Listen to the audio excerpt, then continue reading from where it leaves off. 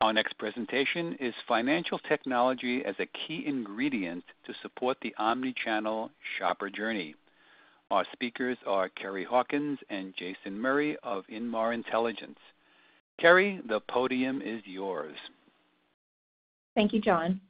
Hello, and thank you for joining us. We're excited to talk to you guys today about a topic that has been top of mind for us here at Inmar and for our clients as well, and that is channel convergence and the hybridization of the shopper journey. Jason, thanks for joining me today. Yeah, it's great to be here.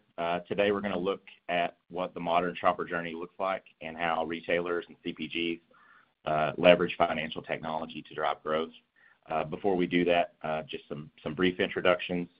If you don't know about Inmar, Inmar is an applied data platform company.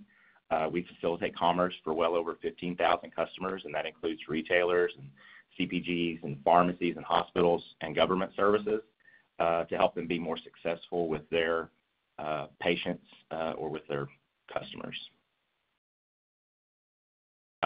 I have been at Inmar for almost 15 years now in various leadership roles. My current role is I'm the Director of Client Development for our financial technology solutions, and I'm happy to be here today.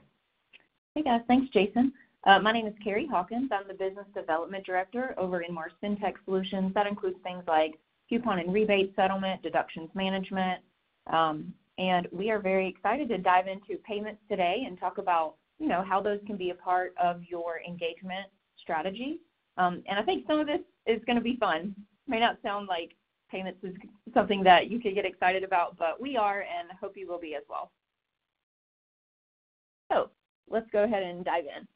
Before we can start talking about growth strategies and how financial technology plays a role in executing against those strategies, we first need to understand the lay of the land. What's happening? It's no secret that the shopper journey has evolved in recent years. And although it was evolving pre-2020, the pandemic has accelerated changes that were already in motion, as well as drove new and unanticipated changes. Jason, let's take a look at how shopping has changed.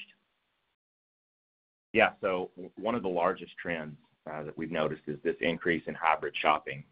Everybody's doing their part.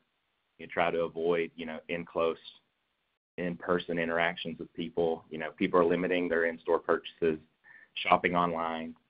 And Inmar actually did a shopper insight study in 2020, and you can see the statistics there. 42% is a huge number of people who shopped at fewer retailers than they did in the pre-pandemic. 30% downloaded additional apps, and 24% leveraged the in-store and online purchases to complete the shopping needs that they had. Just huge numbers and super impactful. Yeah, I think we all felt the effects of this. Everyone was kind of nervous to leave home, eager for savings, and purchasing more online than ever before. Some of that was out of necessity due to supply chain issues and resulting out of stocks. But many people have continued to stick with these trends, although some things have settled back to a more normal state due to convenience. Speaking of, let's take a look at the percentage of shoppers shifting to hybrid or online shopping over the past few years. So you'll see here in blue and red, these represent people who are completing their regular weekly grocery stock-up trips, both in-store and online or online only. So you can see how great those have grown just in the past 2 years. So in 2019, only 11% of shoppers reported shopping online only or hybrid shopping between in-store and online. So that left 88% of shoppers purchasing their groceries in-store only. And then we can see in 2020, COVID was absolutely a game changer to this. We saw a huge shift when 31% of shoppers reported shopping online at least some of the time. And this year in 2021, 43% of shoppers are now doing at least part of their shopping online, with 15% of those shopping online exclusively. And that's not going away. Some studies have predicted that online purchases will account for up to 25% of total grocery sales by 2025. Yeah, so just a huge change to the way that people have been shopping after decades of the numbers being predominantly in store, and even after the mobile being an option, very few people were doing online shopping until COVID hit. You're right, and this channel convergence that includes more online purchase than ever before is significant. But Jason, what specific implications does this have for brands and retailers? Yeah, I'm glad you asked that. From a financial technology perspective, there are really two areas that are major that we're going to see the market evolve and have a real tangible impact on all your businesses. So the first thing is your consumer promotion strategy, and so those of you not familiar with Inmar, we've been in this space for 40 years, so it's no surprise that this is something that we're really dialed into and paying attention to. The second thing is your payment strategy. This is very possibly a newer concept for some of you, and it may bring up questions like, what is a payment strategy, and do I need one? How do I create one? And we're going to talk about that more as we go through the presentation here today. All right, let's go. We're going to look at consumer promotions and payments separately, and then come together at the end with some key takeaways across both areas. Let's start by taking a look at your promotion strategy. We get a lot of questions from our CPG friends about the effectiveness of promotions and how do we track that, and keeping track of what promotions are successful, what makes them successful, what maybe makes them not successful. And if there's ever been a time that promotions are effective, it's right now in November of 2021. Yeah, that's absolutely right. In our half one, so we've done a first half of 2021 study. We just published that in August, and we're working towards now having the full year 2021 study completed. But in that first half shopper insight study, we found that 78% of shoppers report having either used a digital or paper promotion in the last 3 months. So what that means is shoppers are actively seeking savings opportunities, and they're increasingly price sensitive. And we've also found that loyalty is waning as shifting between brands or products has become a necessity, as we mentioned before, sometimes due to those out of stocks and supply chain issues. So along with inflation, supply chain issues are buzzwords that we've all heard recently, so much so that the term supply chain issues has become a household phrase.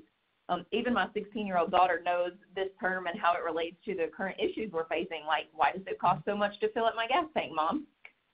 So, a year and a half after we first experienced this, we're once again facing those out of stocks. And the first time it was more so due to panic buying and the inability for brands to keep up. And this time it's due to more widespread supply chain issues. And that is causing price increases.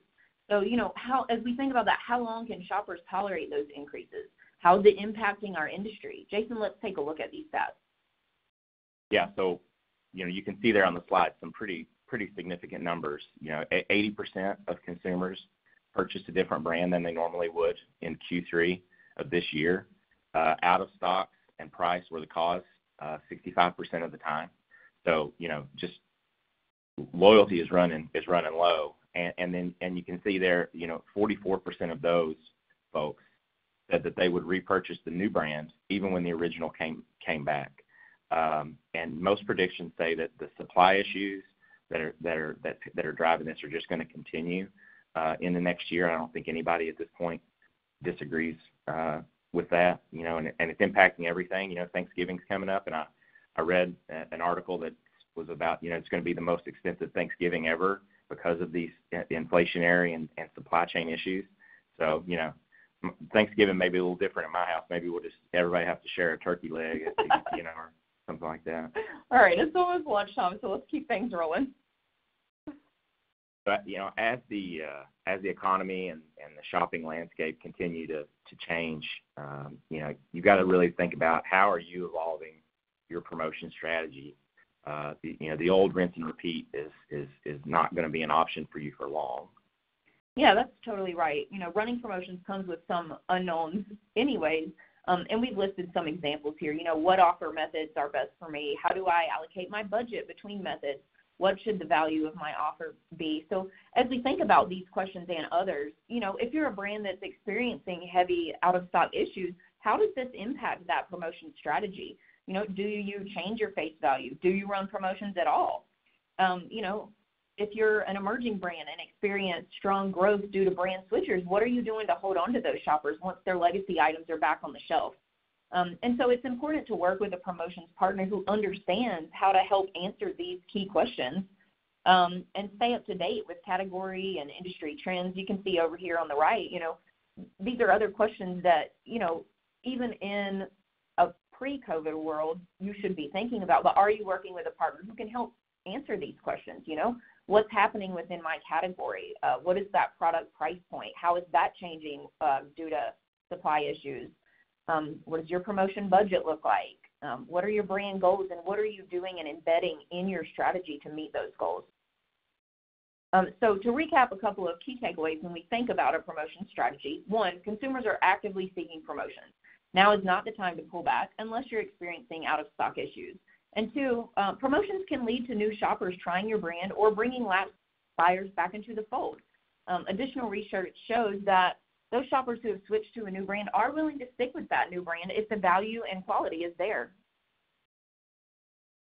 Okay, so we're going to shift gears a little bit and talk about your all of these changes and how that can impact your payment strategy and get into that section of things. So, Kerrie, first off, let's define a payment strategy. Can you tell everybody what we mean when we say that?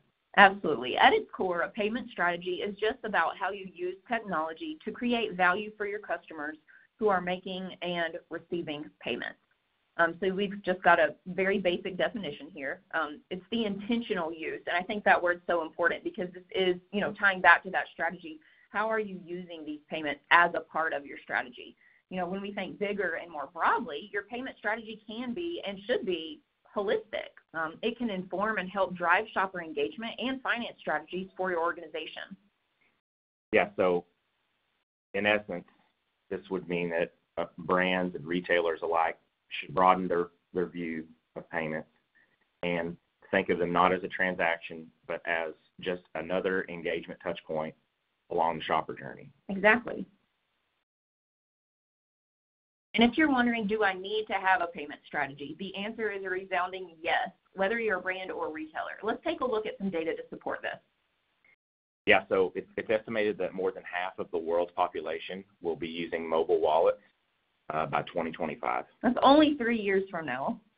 Yeah, and it may seem hard to believe, but the user experience around mobile wallets, the capabilities that they provide, the integration requirements to accept mobile payments are worth paying attention to now. For instance, 18% of Americans are already using alternative payment methods like mobile wallets, and 68% say that they're using them more than a year ago. So what that means is that adoption is still somewhat fresh, and it's not too late to get in with these early adopters. We also see that cash and check are the quickest declining payment methods, according to McKinsey. So it's important to be thinking with a digital-first mindset, whether your transactions are occurring at physical point of sale or online. Yeah, so thinking about that, let's dive into some specific areas of opportunity as the way that they relate to payment acceptance. Yeah, Kerrie, and clearly Jason, we just had a question come in here, a relevant question. Are shoppers more price sensitive in store compared to online? That's a great question. I know that price sensitivity is strong online because of the easy nature of just doing a Google search and being able to see at a glance, what are the prices across the board.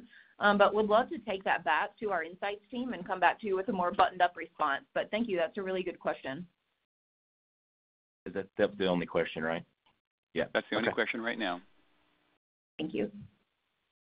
Yeah, so, clearly things are changing. The market's evolving. We've got another kind of statistic-heavy slide here with some really powerful numbers. We've identified 3 areas of opportunity where technology will matter when it comes to your loyalty goals.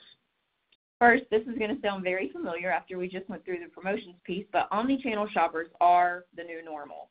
So investing in a payment technology that enables a fluid customer journey is key, and enabling a unified single shopper view will help you track shoppers across the channels they buy in, regardless if they are loyalty members or not. Yeah, and second, personalization is just a key factor that can be influenced by having a payment strategy. It can be extremely difficult to get to know your shoppers, but especially those non-loyalty shoppers. So investing in a payment tool that can help you do more than payments and can help you track shopper behavior even as a guest checkout is a key. And then finally, we know payment options are a key conversion factor when it comes to e-com and in-store purchases, and it's critical for merchants to adopt a payment technology that enables broad payments acceptance, including all of the new wallets and alternate payment options. Okay, that was a lot. So Jason, let's dive deeper into these topics so we can help navigate through the various types of technology. Yeah, so bottom line, if you choose the right payment gateway, you can solve against those three insights that we just discussed. Before we get into the details here, I think we just need to start and define what a payment gateway is so that we're all on the same page here. Yeah, absolutely. A payment gateway is the software that sits on the PIN pad and or the e-com platform that enables merchants to accept payments for cashless tenders across one or multiple channels. So let's be very clear, this is not a payment type or a tender type, but it's essentially the middleman that enables shoppers to pay with credit, wallet, or their payment choice. The terminal alone can't do that. And so you'll see here the illustration towards the bottom. The payment gateway sends that transaction along to the payment processor and finally along to the various networks like MasterCard, Visa. Yeah, so what's really important here is that there's this omni-channel opportunity that's presented to us. The key is when you select your payment gateway, you select a gateway that allows you to accept payments physically and digitally and enables a single customer view across both channels. So selecting a gateway with unified tokenization is the key here to tracking shopper behavior in a more effective way. So this may be unfamiliar terminology for some folks, so let's be very clear.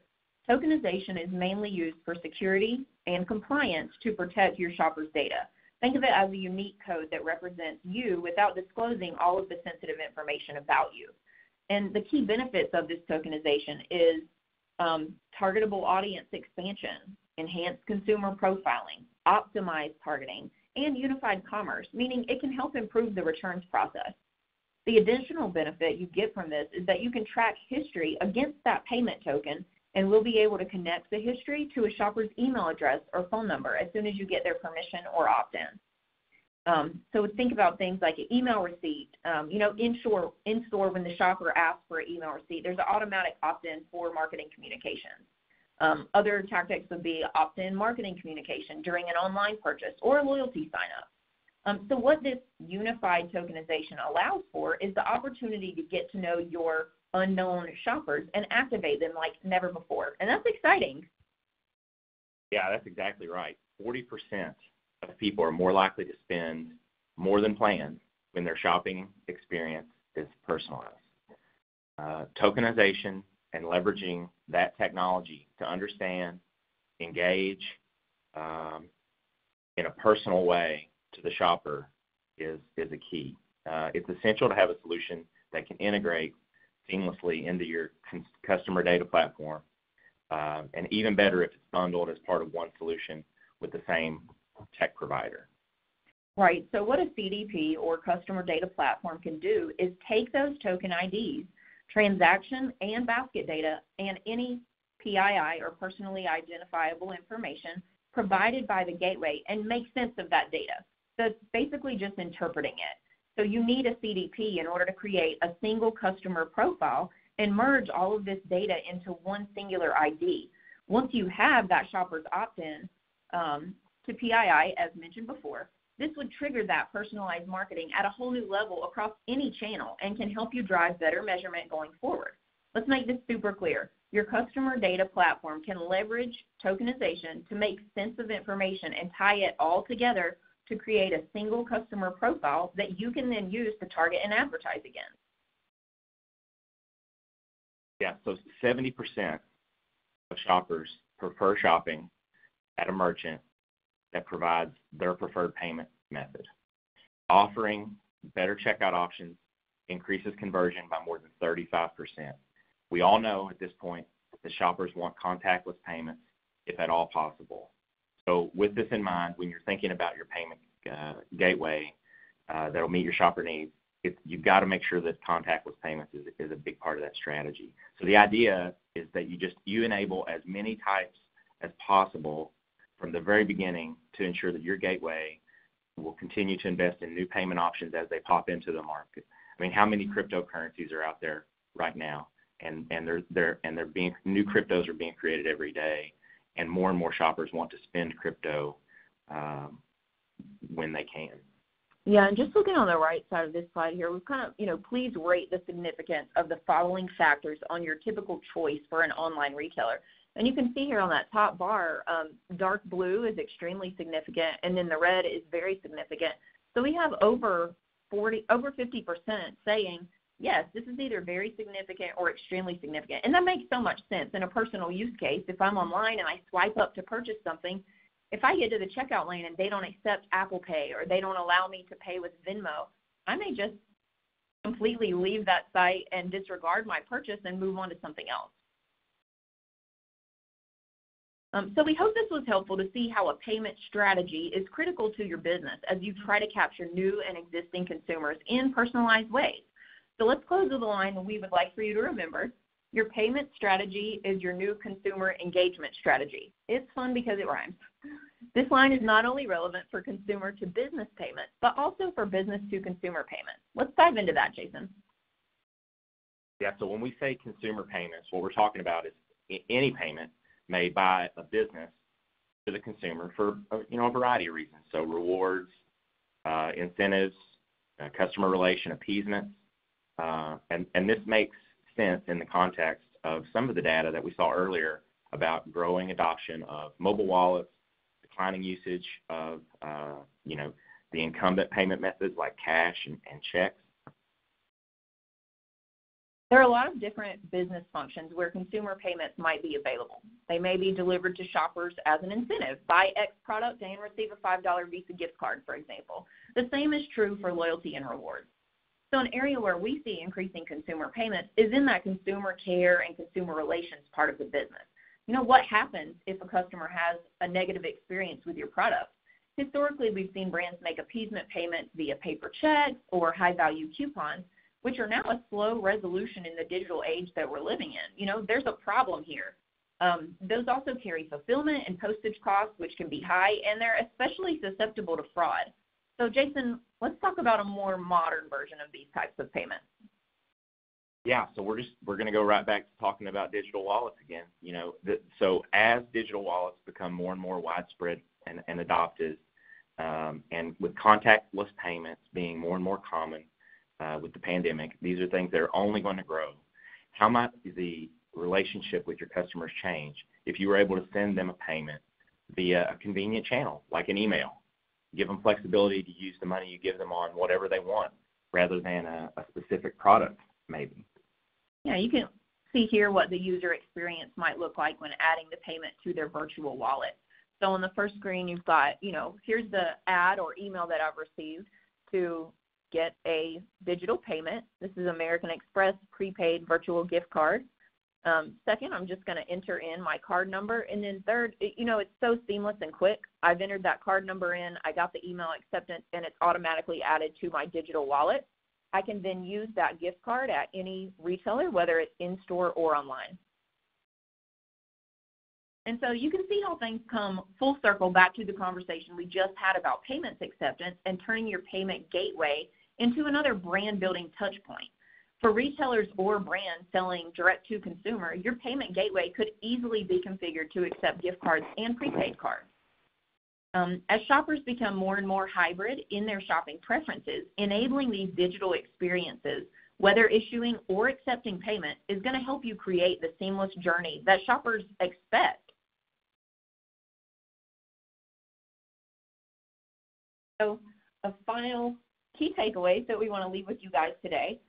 First, channel convergence and the hybridization of shopping are here to stay. They're not going away. COVID did shake things up a bit, but some of these patterns that people learned during that time period are going to stick around. Yeah, and the supply chain issues, inflation, are spurring out of stocks. It's going to continue to happen. Brand switching, price sensitivity, all of these things have major implications to your promotion strategy. That's right. And on the tails of that, payments are now the new frontier for consumer engagement. Your payment strategy is your new consumer engagement strategy. If you don't remember anything else from this webinar, that's the key phrase we want you to take away. Yeah, so, we just want to thank everybody for their time today. We tried to time this out so we had plenty of time for any questions that may come in. And so it looks like we've probably got maybe 15 minutes or something like that. So any questions that have come in for us? Sure, we've got some questions, Jason, and folks can ask questions on the chat box, which one just came in right now. Similar to what was mentioned around decreased brand loyalty, are we also seeing increased shifting in retailers, decreased loyalty to specific retailers? We have seen some of that decrease, yes. Okay. Yeah. One of the slides touched on that just a little bit. There was the one of the things we pointed out was with downloading multiple apps for and what that was is downloading multiple retailer apps so that the shoppers could shop at multiple retailers wherever they lived. And that's a good point, because when we think about the online capabilities, some of that decreased loyalty is maybe not even going to 2 grocery stores around your house, but I'm shopping at this retailer and also shopping online. So my loyalty may have previously been directly with that grocery store. So that's one way to think about it. But Jason brings up a good point as well, because we do see more loyalty to a specific retailer for retailers who have those loyalty programs and make it really easy for their customers to get dialed in, see what savings they have going on that week, offer digital rewards, whether those be coupons, payments, rebates, things of that nature. So anything that the retailers are doing to obviously add to that loyalty program, that is keeping shoppers more loyal when they are plugging into those loyalty programs. Okay. You said that 8 of 10 shoppers switch brands in Q3 of 2021. Does your research indicate whether some of those new brands were private label? I'll have to take that back. I'll have to take that question back. Yeah, that is a great question. But yeah, we're going to have to. I don't know the answer to that either. We have seen increase on private label, and obviously one of the key factors there being around cost. Okay, excellent. Can companies afford to give promotions right now? I think they can't afford not to, and that's kind of one of the things that we're trying to drive home. Shoppers are so sensitive to price right now because of inflation, because of supply chain issues. Obviously, this will not be across the board for all brands. If you're one of those brands who does have a lot of out of stocks and you're dealing with those issues and can't keep your products on the shelf, absolutely you should not be running promotions. But, with this brand switching going back and forth, how are you keeping those shoppers in your fold? How are you getting them to come back if they've switched over? Or if you're a new brand in the market, how are you incenting them to trial? Okay, next question. When you talk about wallet provisioning, what about people who don't have smartphones? That's a great question. We do have insights that show over 85% of adults in the U.S. do have a smartphone now, so that's certainly a high number, but, still 15% of people, we can't just ignore those. And there are still other tactics that you can think about.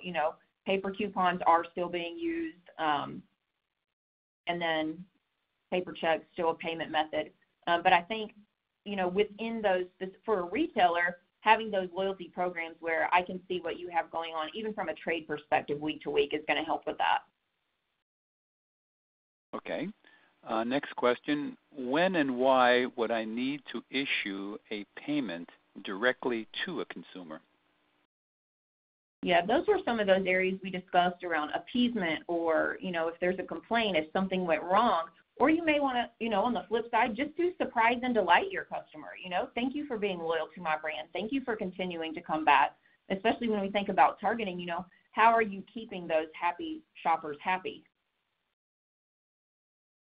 Excellent. Okay. Next question. Do we need to think about escheatment associated with issuing payments to consumers? Escheatment, that's a word that you don't hear every day.